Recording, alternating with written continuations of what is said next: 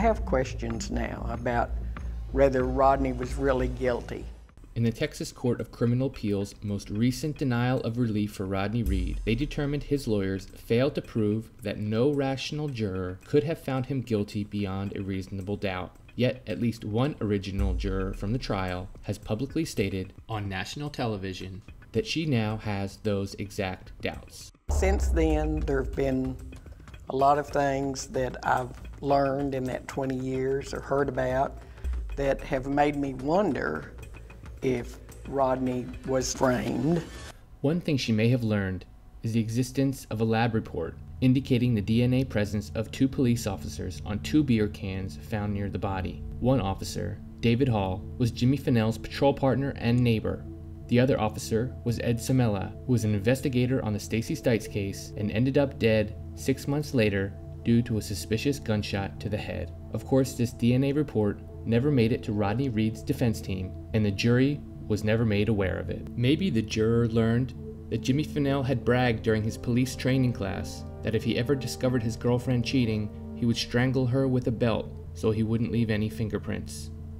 Or maybe the juror heard about one of the many stories of Fennell's uncontrollable anger, such as the one witnessed by former Bastrop County jailer Shane Wallace.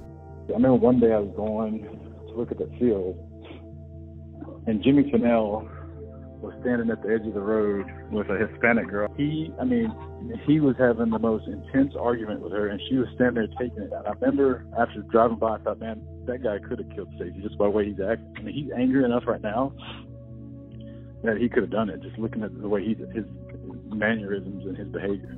Perhaps the juror heard about the affidavit from the woman who started dating Fennell 3 months after the murder, who claimed Fennell stalked and screamed obscenities at her for months after they broke up.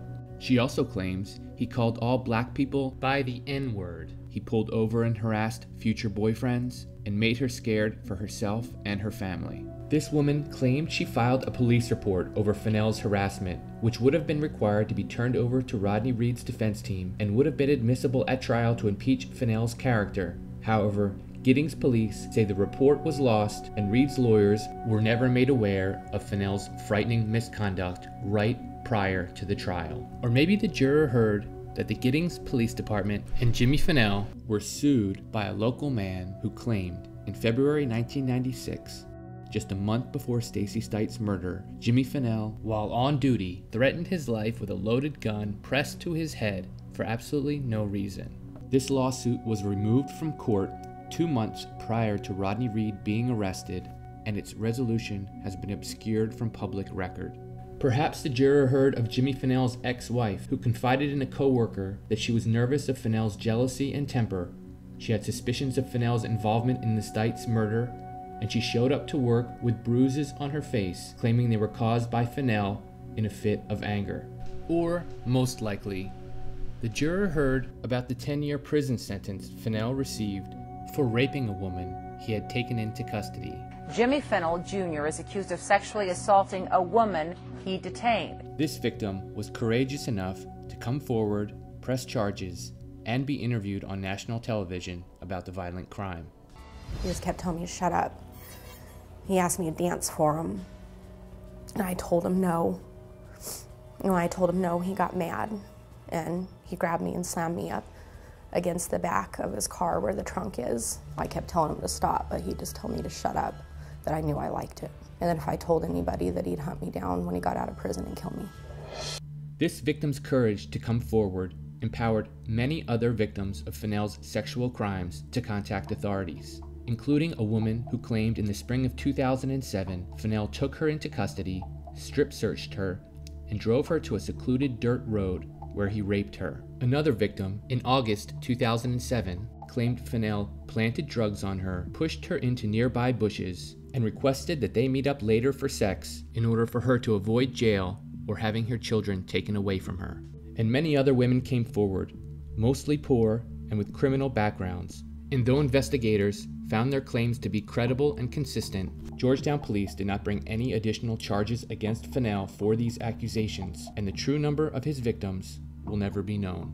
It's hard to tell exactly what new information has given the juror doubts, and equally difficult to discern why the Texas courts have not been swayed by such an obvious pattern of violent behavior, and instead have opted to move forward with an execution in this case, despite such serious concerns.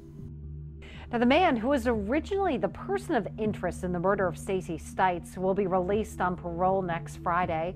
Jimmy Fennell is finishing a 10-year sentence for an unrelated crime of kidnapping and improper sexual activity with a person in custody. Additional evidence pointing to Fennell includes the victim's clipped fingernails, a method used to remove forensic evidence that would have been known by a police officer, and a staged crime scene indicating the attacker knew the victim and wanted her to be found, and the fact that Jimmy Fennell surreptitiously closed the bank account that he shared with Stacey Stites on the morning of her disappearance, hours before she was found dead.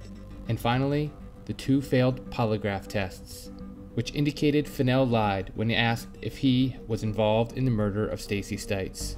After the second failed test, Fennell pled the 5th and requested an attorney. Another critical fact kept from the jurors when deciding Rodney Reed's fate. A former Georgetown police officer released from prison after serving 9.5 years for kidnapping and raping a woman he'd arrested.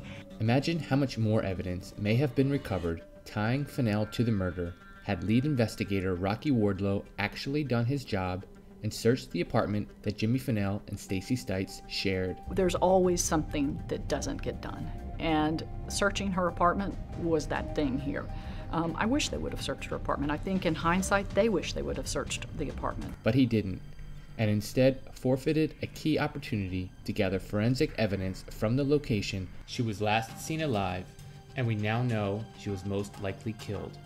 Rocky Wardlow also failed to fully process the abandoned pickup truck, especially the biological evidence found on the front floorboard noted by investigators that would have confirmed Stacey's earlier time of death, thus exonerating Reed. Instead, Wardlow returned the truck to Jimmy Fennell 3 days later, who sold it immediately to a local dealership. And finally, Wardlow failed to fully interview or properly document interviews with key witnesses close to the victim, including neighbor and close friend of Stacey, Carla Hall, who spent the whole evening before the murder with Stacey and who has come forth and stated on multiple occasions, including this 2015 Facebook Messenger chat with Giddings resident Wendy Wallace, that she was awoken at 3:30 a.m. on the night of the murder and seeing Stacey Stites' mother's car, which she knew Stacey and Jimmy also shared, being driven through the front yard of her mobile home, a vital piece of information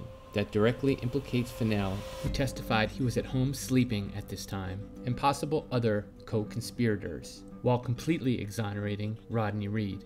In fact, recently discovered police notes, whose authors remain unknown, indicates that an officer confirmed this very same story with Carla Hall shortly after the murder, but her statement never made it in official police reports, and Carla Hall, who was one of the last people to see Stacey Stites alive, was never called by prosecutors or the defense at Reed's original trial. The question is not whether Rocky Wardlow was covering up for Jimmy Fennell's crime, but why? How could Rodney Reed ever expect justice when the police in charge of the investigation were manipulating the evidence from the very beginning? And how could the state, in good conscience, execute a man with all of the extensive evidence implicating another suspect, documented jurors' doubt, I have questions now about whether Rodney was really guilty, and so many critical questions concerning the integrity of the police who investigated the case. It's almost as if the state is more afraid of facing the truth than they are of carrying out an actual wrongful execution. But what if a new witness statement were to emerge that revealed that Jimmy Fennell had made arrangements to substantially financially benefit from Stacey Stites' death? Would they listen then? Who has a motive for this? Well, at this point, the boyfriend does. That's right. That's a prime suspect. The person that we're trying to find is in the Exxon.